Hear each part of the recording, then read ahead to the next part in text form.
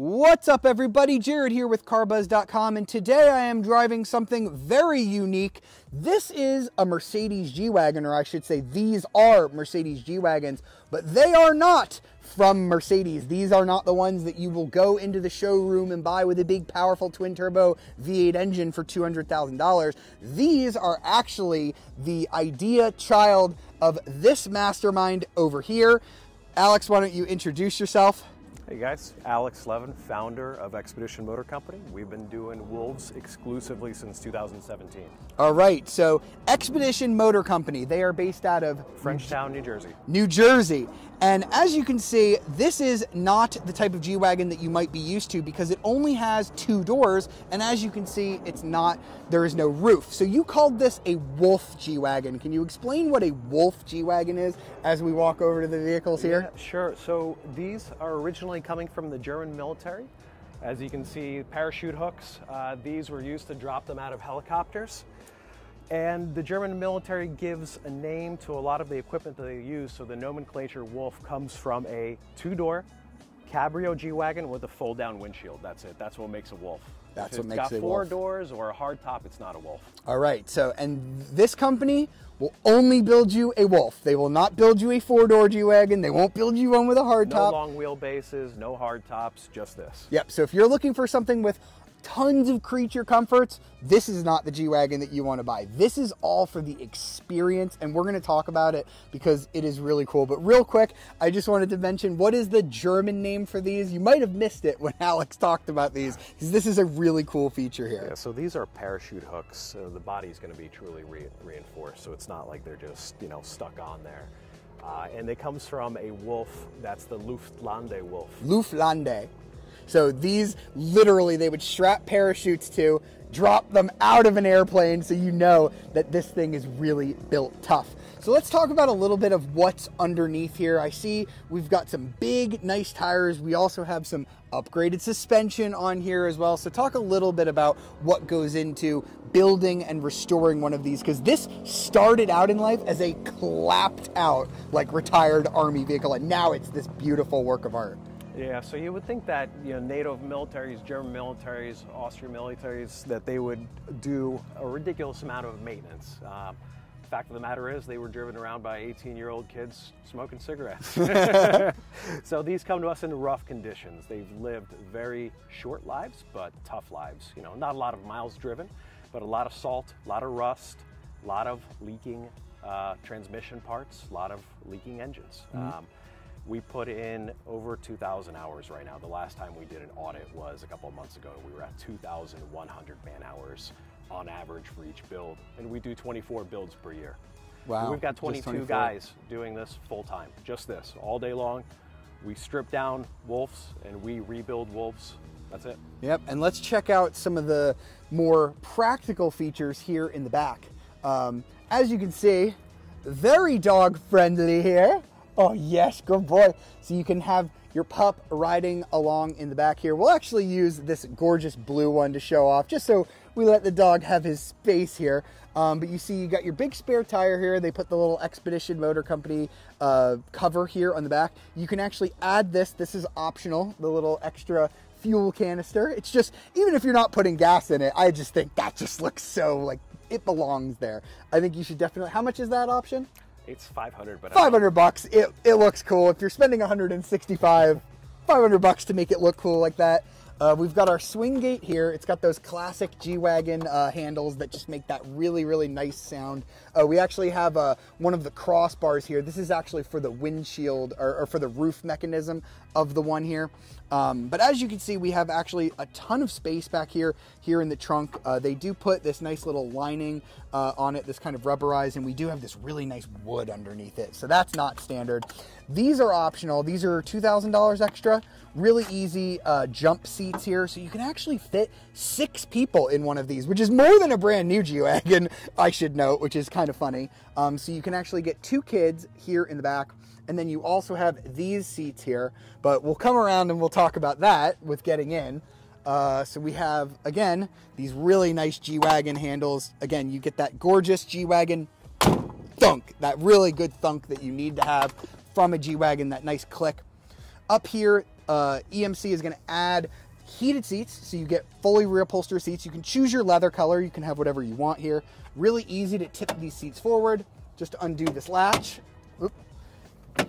Undo this latch. Seat tips forward like so. You can get into the back seats here. So we'd have nice little lap belts here. They add this, so this is all custom from you guys, right here. Right. This wood panel. You do have some stereo equipment right here. Heated seats, as I mentioned, in the front and in the second row. And you even get a little cup holder back here. That was a nice little addition from you guys. I appreciate that here. Everybody's welcome. But we got to tell them about the storage. So the really unique thing about these being Army vehicles is, Alex, can you tell us what this area used to be for? Yeah, so this box is the original ammunitions box. The original ammo box. That's where you put all your bullets. Yeah, you see some holes here. So these is where the gun mounts used to mount to. So the windshield obviously folds down in the Wolf, and your gun mount mounts out on top of the ammunitions box, so you can shoot out the front. Yep, gun mount right here. Gun comes up to about here. This window actually drops down super easily with like 2 handles, and then you shoot out of it. Perfect. Like, so I love that they left kind of the remnants of this kind of stuff here. You actually get a little bit of storage in here as well. You just undo these latches and this actually lifts up, and you get a little bit of storage on each side underneath the seats as well. And then Alex, let's go ahead and hop in that white car and we can talk a little bit more about what you get here in the front as well. So here we're on the white one. This one has the bull bar. This one has the winch up front as well. And so as you can see, pretty simple on the interior here. You've got the 2-spoke steering wheel, but you guys reline this with this really nice leather. So double wrapped, so it's a little easier on the hands. Little easier on the hands. It does have power steering, but you still get things like roll up windows. This is not power windows. This is, again, remember, a retired military vehicle. We've got very basic gauges here. You've got your speedometer here. You've got fuel. Kind of that's it. Engine temperature. You don't even have a tachometer. So you kind of just have to feel, because you do get a manual transmission as standard. There is an automatic available. That's what's in that blue truck over there. It's a 5-speed auto or a 4-speed manual, but you do also get a crawler gear. I actually really love this little plate that you guys made. Hand built by Expedition Motor Company. Really nice looking plate. It just looks like it's actually like natural and belongs there. You also get 4-wheel drive. They have a very simple just kind of strap to make sure that it stays in rear-wheel drive, but you can put it in 4-wheel high, and you also have 4-wheel low that you can engage on the fly. And then these little levers right here, you just pull those up. I just engaged the front locking differential, and then you have your rear locking diff back here. So super easy to do. But you did add some creature comforts here. So talk about what isn't standard from the G-Wagen. Obviously, yeah, wireless CarPlay makes things a whole lot easier. You know, I get pissed off when I get into a rental car these days and it doesn't have wireless CarPlay. AC system, right? So they came out with originally with no AC, just heat, and the heat was subpar. Now the heat's awesome. AC is good, great, fine. You know, as good as it's going to get in a Cabrio. Heated seats in the front and the rear. Yep. All of that's standard. All of that is standard. You don't have to add it, so it does come with all of that, which is really nice. And probably the coolest feature right here. This is the map light. And I know a lot of cars have a map light, right? But this is literally a map light, because if you're a soldier, you're somewhere, you might not have GPS that works, like you might not know exactly where you are. This is so that you could read your physical map. That's why this is an actual map light. And I just think that is so cool. So this is a very raw, very original experience with a few modern creature comforts that make it a little more livable. But to really experience it, we got to get it out on the road, don't we? That's right. All right, let's take it for a test drive. And now we've gotten out on the road in the Wolf G-Wagen from the Expedition Motor Company. And straight away, I'm going to tell you that this is not like driving a brand new Mercedes G-Class from the showroom. There's no twin turbocharged V8 under the hood. You don't have massage seats. You don't have all of this insulation. It is a very raw, very natural experience. But I think that's what you were really going for, right, Alex? Tell me about why you build the G-Wagons the way that you do. Yeah, Jared, definitely there's no nannying here. We're not nannying any of our clients. This Wolf is not nannying anybody. We're known for building these with the original engines, original transmissions. So really what we're doing is we are a resto mod company. Well, we're very much closer on the restoration side of that than on the modification side of that. The modifications are mainly for just a few creature comforts, not too many. We're not doing massage chairs. They're to make the drive nice, much nicer than it was originally coming off the line. But we truly believe in the original beating heart of these vehicles and the authentic part of that. So we're selling an authentic driving experience that's been refined for today's driver. That's it. Not less, not more. Yeah. The suspension is, very important to be upgraded. We've done countless of hours of R&D of, I'd say probably hundreds of combinations of different levels of firmness in the bushings, our shocks, So and as we go over a bump here, exactly. normally in like a Defender, like an old school Jeep, like a Willys, you're like over this. I'm on a cobblestone road, and this thing is very soft. Yeah. It's important for this to be usable for 70 to 80% of the people in 70 to 80% of their scenarios. It's not ridiculously fast. It's not ridiculously slow. And it's highly usable for daily driving. Yeah, so that's what I'm getting from behind the wheel here. The first thing I want to iterate to you is that, just like I mentioned before, we just went over some cobblestones.